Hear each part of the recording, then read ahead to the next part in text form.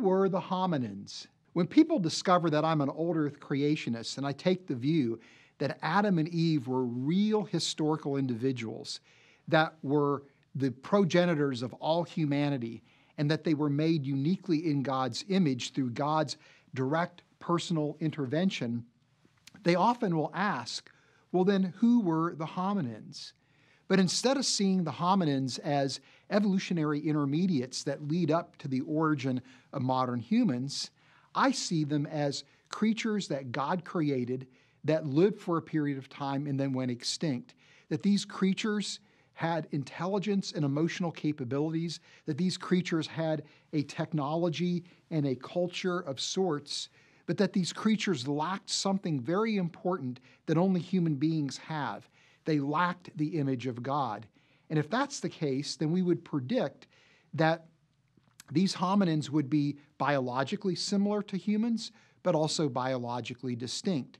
But most importantly, we'd expect that these creatures would be behaviorally distinct from humans, that they would be cognitively inferior because they lacked the image of God.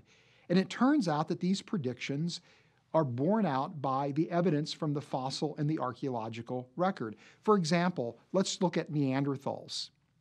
Neanderthals, again, do look much like us, so there are these biological similarities they possess, but they also have key differences as well in their anatomy and their physiology, even in their genetics.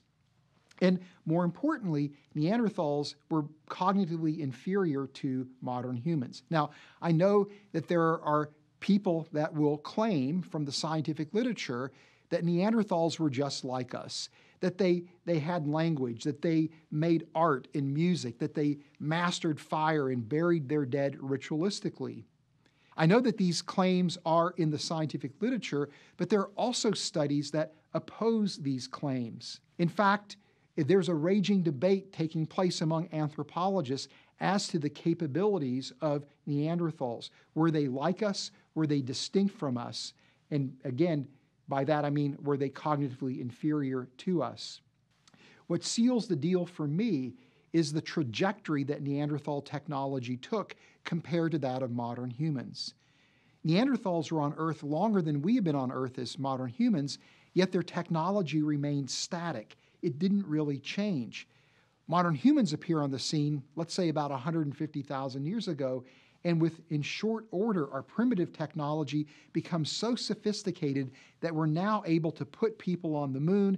In fact, we're able to send spacecrafts outside of our solar system to explore our solar system and beyond.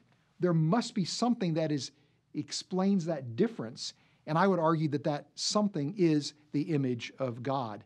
If you want to know more about who the hominins were and about our creation model at Reasons to Believe, I invite you to check out a book that I co-authored with Hugh Ross called Who Was Adam?